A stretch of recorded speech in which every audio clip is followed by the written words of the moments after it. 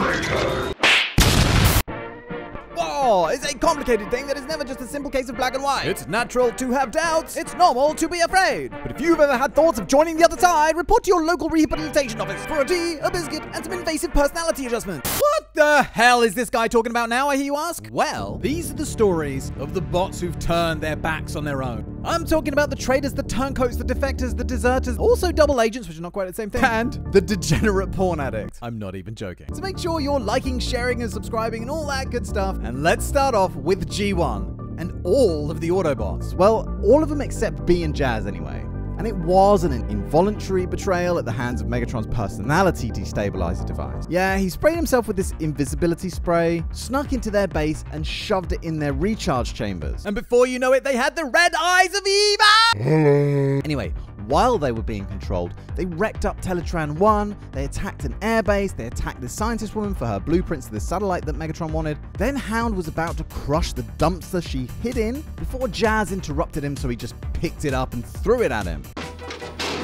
Prime man-slapped Bumblebee, and Jetfire blew this military plane out of the sky. As I said, this was all temporary though, and this guy made a device to unbrainwash them. Yeah, I was a little hesitant to add occasions where they were acting against their own wishes, but I threw this one in all the same, because like some of the things that they do, yeah. Yeah, that's better. Octane is an interesting one, and one I don't think I've mentioned on the channel just yet. He was a triple changer that chained into his jet and his truck, and was possibly a porn addict.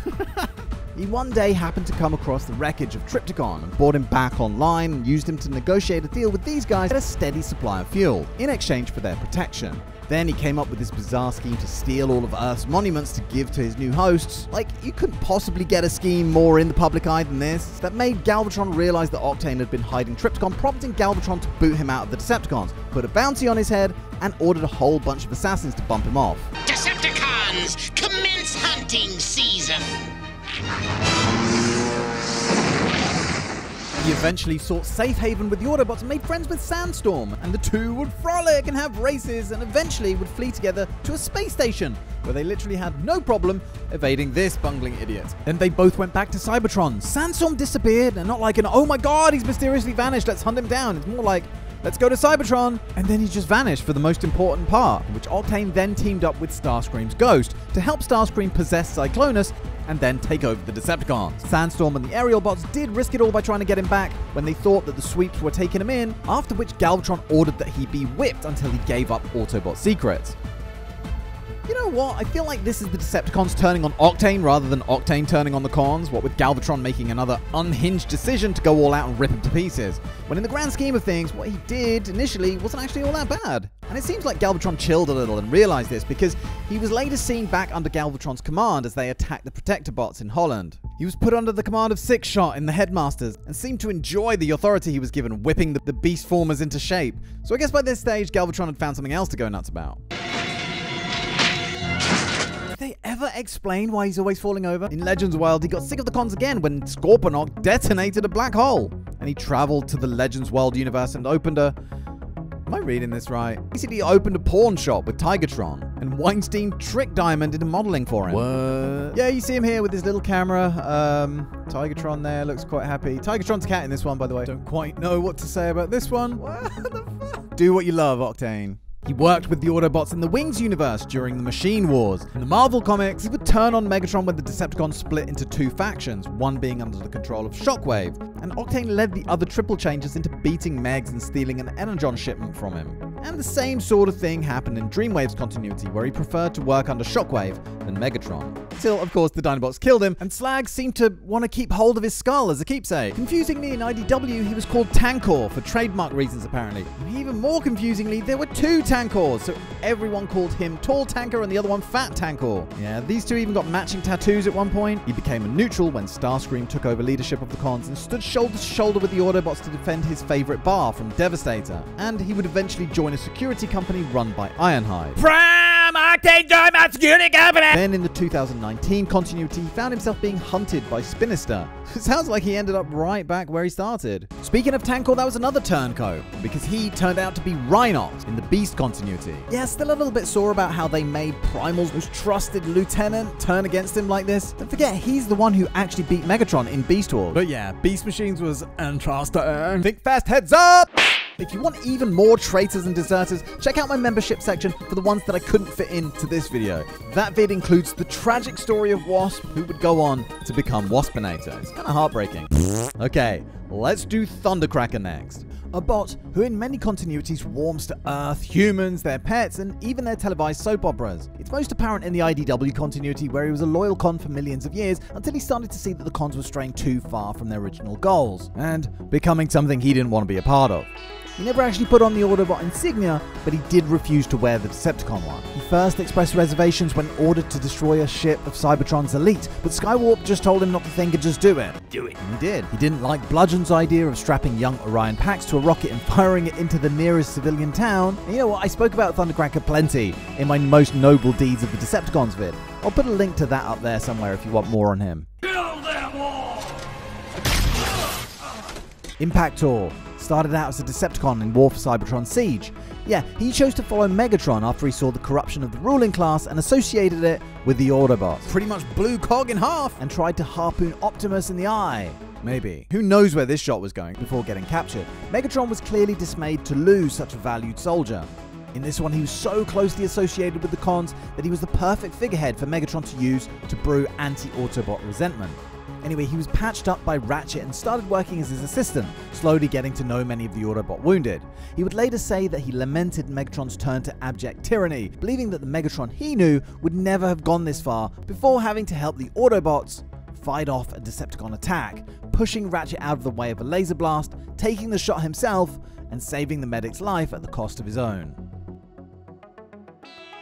Drift's name wasn't always Drift. Nope. It was once Deadlock. BAM! And if that sounds like a scary name, it's because he was a Decepticon, a murderous one. He actually started out as a homeless bot living on the streets with his buddy Gasket. Now, long story short, Gasket was killed by Autobot law enforcement. Police brutality! Bot lives matter. Drift picks up the nearest blaster and killed them all. He trained as an assassin with members of the Cybertronian underground before beginning to attend Megatron's rallies as the Decepticon movement began to take shape. Megatron heard of his prowess and battle skills and asked him to join the cause, and rechristened him to the more con-appropriate name Deadlock. His reputation only grew as a cold, merciless killing machine, working under the command of a bot called Turmoil, who I'll get into more in a later vid. Anyway, Turmoil's methods weren't aggressive enough for Deadlock, who ordered an attack on Autobot positions even though he was told to hold. And he was a proper Decepticon, you know, he wouldn't allow them to retreat, he was executing people, blowing people to pieces, and then when this guy questioned him on it, blew his head off. So obviously Turmoil found out about it and threatened to put him into stasis, so he went on the run. Whilst on the run, he got marooned on this planet, and whilst searching for a ship,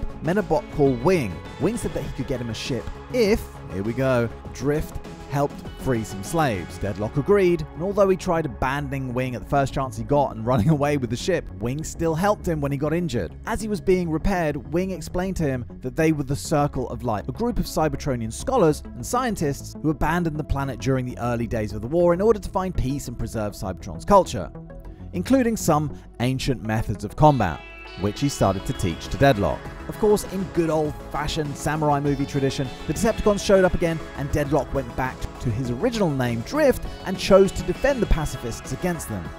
He was instrumental in getting Diet Atlas to join the fight against the cons, and when Wing was killed by a con called Braid, he learned to use Wing's great sword to get revenge. A great sword was this blade that would use the wielder's spark energy to become even more powerful. So yeah, it's a proper samurai story, this. Anyway, after this he set off across the galaxy, you know, like Kane in Kung Fu, trying to free any enslaved Autobots and trying to make whatever difference he could in the war. Carp eventually invited him to join his team as an Autobot. He made really good friends with Perceptor and Blur, but obviously had to live with a lot of the suspicion that previously being a con would bring. I'm guessing they didn't know quite how bad he was when he was a con. Anyway, this one time they were out on a mission, somehow their ship's computer codes got hacked. So not only did they get ambushed by a bunch of con ships, their shields mysteriously dropped as well. I smell another traitor! But this whole thing forced them to crash land and to get stranded on another planet. He would later run into Thundercracker, who called him a traitor, which I thought was pretty rich coming from him. and Ultra Magnus never fully trusted him. Anyway, eventually he went off with Rodimus on the Lost Light adventure to find the Knights of Cybertron, which I won't go into much here, but suffice to say that he became one of Hot Rod's most trusted and would even become Kojunk's Endurer with Ratchet, with the two of them growing old together until Ratchet died of old age. Ah. Farmer went the other way, starting out as an Autobot and developing into a particularly nasty piece of work. He attended Robo Med School with Ratchet until their paths took them separate ways and landed Farmer at a medical facility called Delphi. Now, Delphi was deep in con territory, so Farmer had to get creative as he had to deal with the likes of Tarn and the DJD on a daily. What did Tarn want?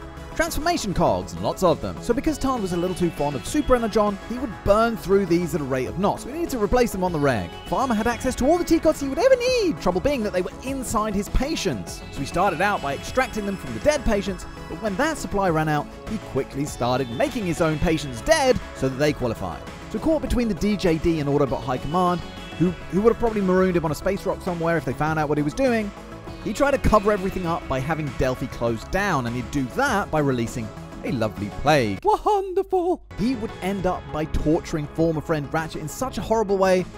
It must be one of the worst things I've seen in all of Transformers. But you know what? I did a vid called Worst Deeds of the Autobots that gets into the nitty-gritty of that. But in short, Farmer, rather than being a blatant turncoat, was more of a bot that went rogue, losing his grip on reality and finding himself kind of in between the factions. I will leave him on this list because he did help the DJD quite a bit though. So whilst G1 Skyfire wasn't technically a traitor, even though he was good friends with Starscream before the war, once he saw what Starscream had become after he awoke on Earth, he chose the path of the Autobots in response. So technically not a traitor. IDW Jetfire, though, did initially join the cons when the ruling class repeatedly showed a disdain for bots with aerial alt modes, even ones with brilliant scientific minds like his. But after Zeta Prime was killed by Megatron, Jetfire saw the Autobots' new direction, as well as the increasing brutality of the cons, so joined up with them to become one of their most renowned scientists. Same goes for his War for Cybertron incarnation, where he was leader of the Seekers. In this one, he wasn't friends with Starscream like in the other continuities, with Jetfire finding Starscream more of an irritation than anything else,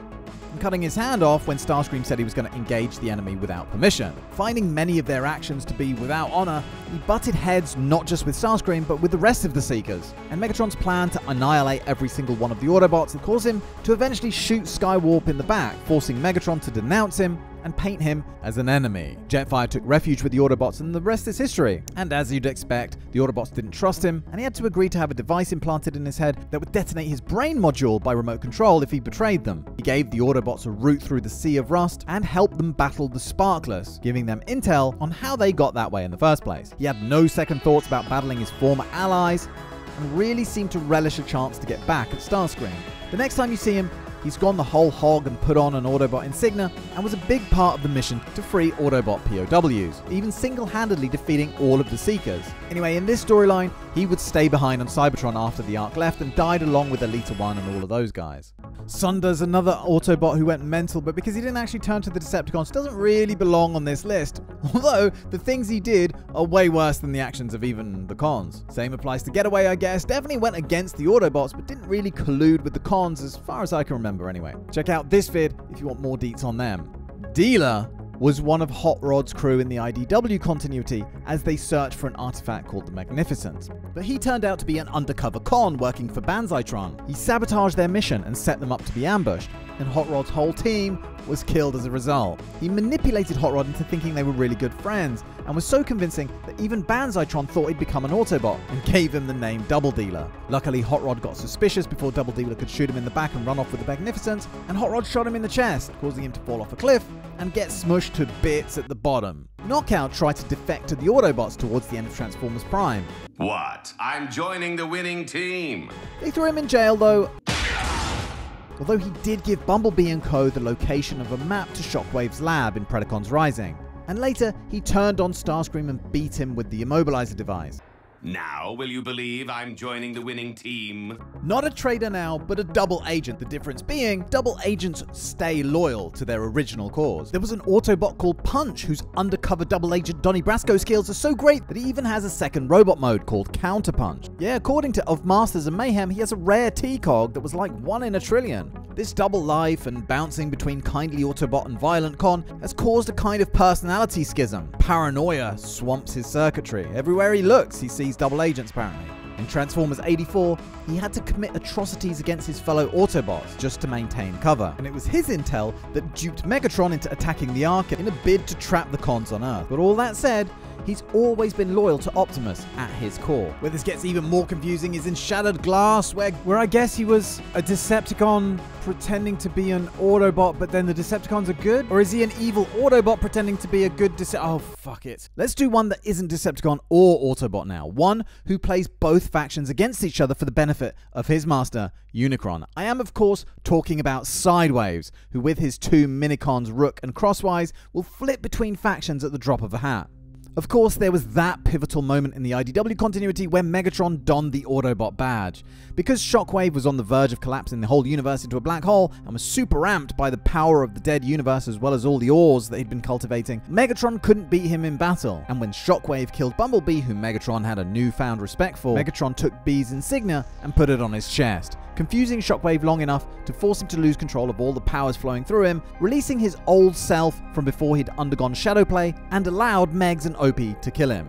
After this though, Megs was put on a 5-month public trial, where he would plead guilty to crimes against the species before requesting to be judged by the long-lost Knights of Cybertron. And because of the laws of this particular moon that the trial was taking place on, they had to grant his wish, and he agreed to go on the Lost Light to find the Knights. Before he did though, he read out a pre-written speech denouncing the Decepticon cause, words you could tell he didn't fully believe in, and hurt him to have to say. On the Lost Light, he was only allowed to consume a weaker form of Energon called Fool's Energon to keep him weak, as he was given the co-captaincy of the Lost Light with Hot Rod. So they just wanted to make sure he didn't go crazy and kill everyone. Of course, there was Earthspark Megatron, who came to see Terrans as the symbol of what he had originally planned for the Cybertronian race. So he started collaborating with Optimus and Earth outfit Ghost to steer them away from the same path that had led the Decepticons to becoming what they did.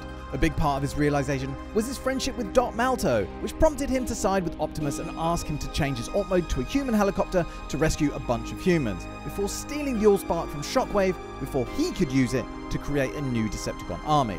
When the Allspark was destroyed and took a space bridge with it, he set about repairing any damage that had happened in the Decepticons' attack. Anyway, there's loads more to say about the various incarnations of Megatron, but I've got a spotlight video planned just for him, so I'll keep some back for that. Okay, quick shout out to the members. You guys be rocking as usual. With your help, I can spend more time on these silly little videos and try to give you the odd extra silly little video in return. I've just started doing cross-continuity matchups on there, like the last one I did with Skylynx versus Deathsaurus. I was also thinking of starting a collection of the worst Transformers toys ever made, but I'll definitely need some input from you guys before I start doing that one. Alright, plug over. So who else we got? Well, Soundwave walked the line quite often and often did things that were characteristically more Autobot than Con. But again, check out this vid for more on that, and the same applies to Bayverse Sentinel, who got this vid dedicated just to him. I don't know if you'd count Prime's short defection in Transformers Prime, as a blast of energy made him revert to Orion Pax and losing all of his memories of being Prime. Megatron then manipulated him into believing that the Autobots were evil. He got the Con insignia, but it was definitely Megatron taking advantage of a situation rather than Prime willingly defecting. So, I don't think I'm going to count this one. The one I really want to go into is Sunstreaker. In most continuities, he's a bot whose arrogant tendencies are tolerated because he's a very effective fighter. But IDW put him in the middle of this storyline that saw him nearly swing the balance of the entire war away from his own faction. So basically, he got kidnapped and brutalized by the Machination, a human outfit looking to create Sunstreaker clones. They used Headmaster Tech to put a human operator at the helm of each bot. On top of this, every single clone was networked together into the original Sunstreaker's head, which might have sent him a little bit crazy, to the point that he begged for death. Long story short, his human partner Hunter Onion, oh, Onion, look at that, Onion, woo, helped him escape by becoming his headmaster, but Sunstreaker hated having to share his beautiful mind with a stinky human, so he began hating all of humanity. He must have seen some weird stuff in Hunter's head. Again, long story short, he made a deal with Starscream that if all went well, would have the Autobots go back to Cybertron and Starscream usurp Megsy and take rule of Earth. Sunstreaker agreed, but only if Starscream would exterminate all of the humans on Earth. So Sunstreaker set up an ambush and handed over the shield codes for various Autobot ships. But of course, the plan went awry and ended with the ship marooned, Prime in stasis lock and out of action, and the Autobots slowly turning on each other as they tried to find out who the traitor was. Einhide even beating the living tea leaves out of Mirage, believing him to be the culprit. Sunstreaker would redeem himself by laying down his life to fight the Insecticon swarm. Not the true death, but all the same. But I really feel that this is one of the worst treasons in all of Transformers. Sixshot would become Great Shot with the help of a little retconning. So towards the end of Headmaster, Sixshot ended up becoming friends with Daniel Witwicky. Uncle Sixshot! Did he just call him Uncle Sixshot? Then Sixshot would kind of fall out with leader Scorponok and swore to never work with the Decepticons again. Then, jump forward to Transformers Victory, you had this other bot called Great Shot, who teamed up with Starsaber to take down Blue Bacchus and Black Shadow. And long story short, they retconned in that this was the same character all along, who at some point received a new body. So if you put the whole arc together, he went from Con to Neutral to Autobot, and then back to Neutral, I think. Blazemaster was a Micromaster that started off as a Con, but walked out when Venom made some prisoners fight each other to the death. Venom ordered that he be blown out of the sky as a punishment, but Blazemaster would soon get his revenge, stabbing him up good with his rotors. He would go on to join the Autobot Air Patrol, but never lost some of his Con traits, for example, his love of hovering over, watching victims slowly melt after it just dropped a load of napalm on them. Yeesh. I just recently spoke about how Elita 1 became Black Arachnia in Transformers Animated, and there was also Clobber in Cyberverse, who, if I remember correctly, had been forced into joining the Cons in the first place. But she eventually ended up teaming up with Hot Rod and Perceptor. There was a cameo bot called Crankshot in IDW, who started out as a Con prison officer before defecting to become an Autobot prison officer. Paycheck's a paycheck, I guess. Here's one I've never heard of before, Crystal Widow, who kind of sounds like a Black Arachnia recolor, basically.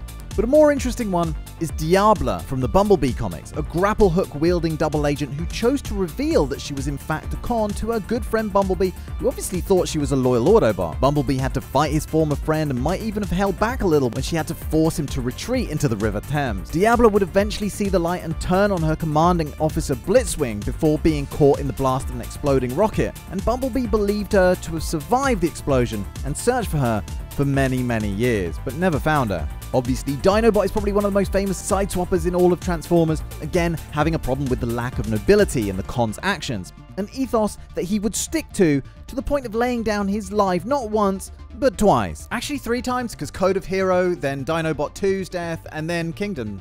That bot that turned into the DeLorean in the Back to the Future crossover comics was formerly a Con too, but he was basically too nice, yeah. He worked as a statistician before watching Megatron enslaving humanity after murdering Optimus Prime, before realizing something had to be done and scanning the DeLorean and adopting it as his alt mode, and then traveling back through time to set the timeline right again. One that went from Autobot to Decepticon I don't like the French. was Mudflap in Transformers Cybertron. You never trust the French. Who got annoyed with having to pander to humans on Earth. What's with these humans anyway? They are one bunch of disorderly cats, huh? And when he was on the verge of losing a battle to Thundercracker, Starscream stepped in, stopped him from being killed, and offered him a place on Team Con. He was like, yes please, fuck you monkey people. Skywarp joined the Wreckers once. Yeah, I was surprised about that too. It was in 3H comics in the Beast Wars universe, and Skywarp was one of the few to escape Beast Megatron's transformation lock virus, which allowed him to take over the planet. So as a last refuge, he and Cyclonus actually joined up with Ape Link & Co. as the whole outfit became a mixture of both Autobots and Decepticons. Not sure if this was actually treason, because after Megatron took over, all of the battle lines had to be redrawn, and all of the lineups in all of the factions had to be reshuffled. Skywarp would also join up with the G.I. Joe guys in the IDW continuity. It wasn't really a willing thing, it was more to get his body repaired and get his powers of teleportation back. IDW mentioned that Grimlock was reported to have defected to the Cons, which was chalked up to his natural distrust for authority, but I couldn't really find any further detail on the hows and whys. When he returned to the Autobots though, Megatron was reportedly furious about losing such a powerful combatant, and sicked the DJD on his grey ass. Grimmy also aligned himself with Scorponok for a while to get new bodies for his Dinobots. Perceptor was also involved in this whole storyline, seemingly helping Scorponok build this massive doomsday weapon that would kill all the Autobots. Again, more mind control than willing defection, and they both turned out to be good guys the whole time. Yippee. Back to IDW though, he fell in with a Decepticon group called the Scavengers at one point. I'm still planning to do a video about when bots teamed up, and I think that's more of a team up than a betrayal, so I think the whole Scavengers thing is more relevant there.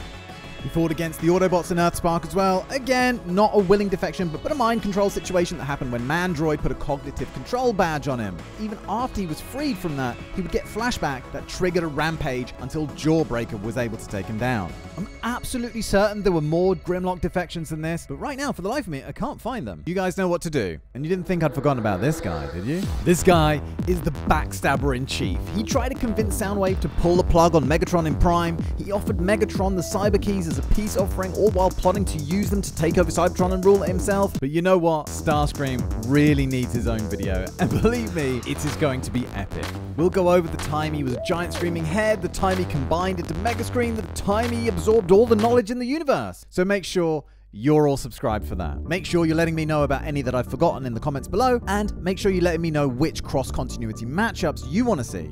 I think next up, I'm going to have to do Greatest Rivalries Part 2, because there seems to be quite a few that I forgot there. So until then, thank you very much for watching. Thank you for all of your support of the channel, and I will see you very soon for the next one. Thanks again for watching, and cheerio, bye!